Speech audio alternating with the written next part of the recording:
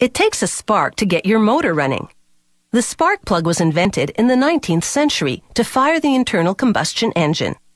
There are usually several in an engine, and they fit into the cylinder head.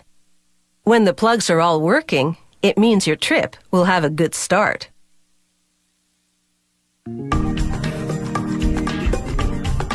The spark plug produces what looks like a mini lightning bolt to ignite the gas that runs your car.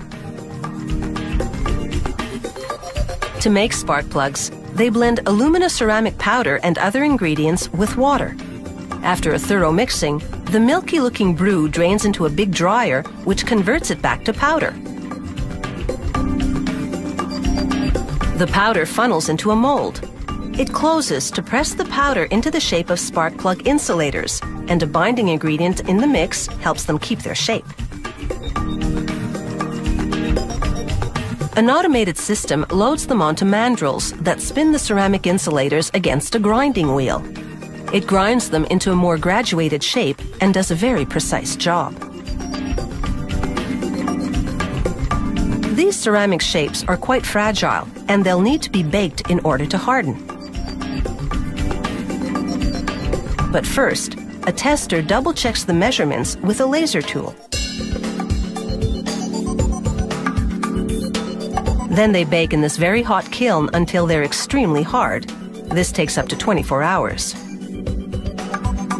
While the insulators are in the kiln, tools ram steel through shaped cavities called dies. They're essentially punching out shells that will be the spark plug casings.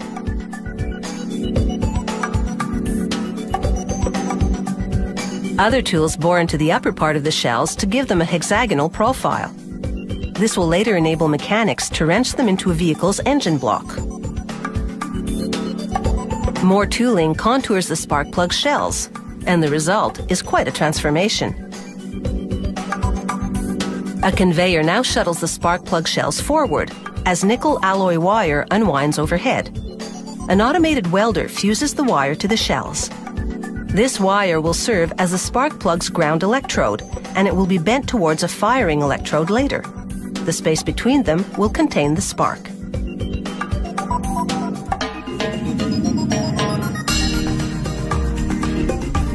Ridged rollers carve threads in the steel shells so they can be screwed into the engine block.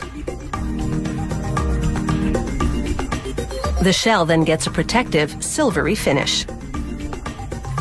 The ceramic insulators are now out of the kiln, and it's time to roll on the insignia. The insulators then brush by a rubber wheel that coats them with a glaze as a protective finish. They install center electrodes in the insulators, and powder funnels into them to fill the space around the electrodes. The powder is a mix of glass and metal. Automated prongs compress it in the insulators. Grippers then insert the terminal studs into the insulator. The stud will act as the electrical connection to the center electrode. The insulators now go into an oven. The black powder melts around the studs and center electrodes to seal them inside the insulator cavity.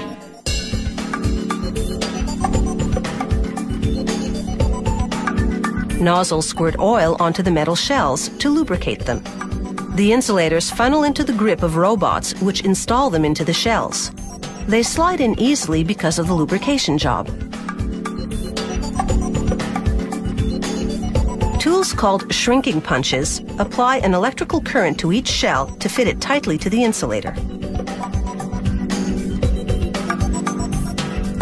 A robot positions the assembly right side up with the side electrode protruding, then bends that side electrode towards the center one.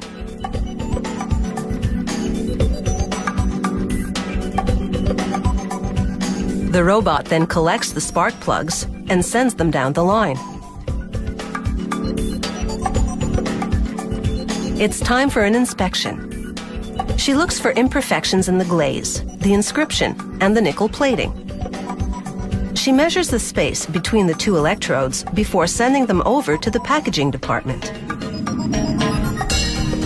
And now, these spark plugs are ready to keep your engine firing on all cylinders.